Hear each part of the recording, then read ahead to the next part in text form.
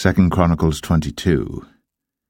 And the inhabitants of Jerusalem made Ahaziah, his youngest son, king in his stead, for the band of men that came with the Arabians to the camp had slain all the eldest.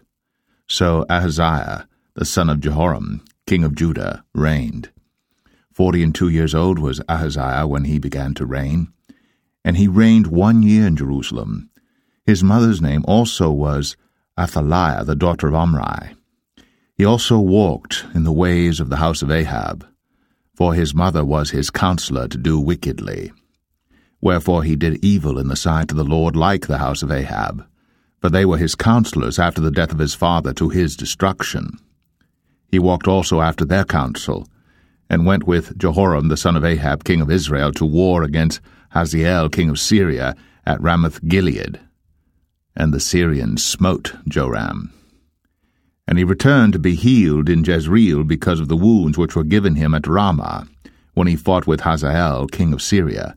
And Azariah the son of Jehoram king of Judah went down to see Jehoram the son of Ahab at Jezreel, because he was sick.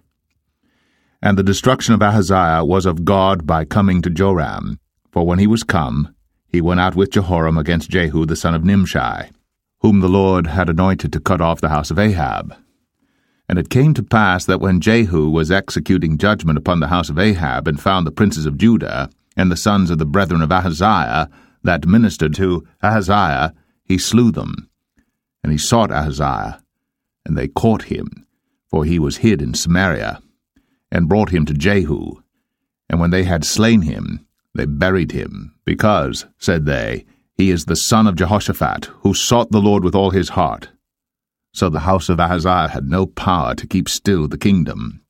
But when Athaliah the mother of Ahaziah saw that her son was dead, she arose and destroyed all the seed royal of the house of Judah.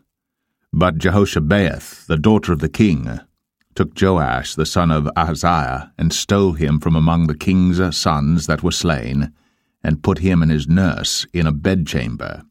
So Jehoshabeath, the daughter of King Jehoram, the wife of Jehoiada the priest, for she was the sister of Ahaziah, hid him from Athaliah, so that she slew him not. And he was with them hid in the house of God 6 years, and Athaliah reigned over the land.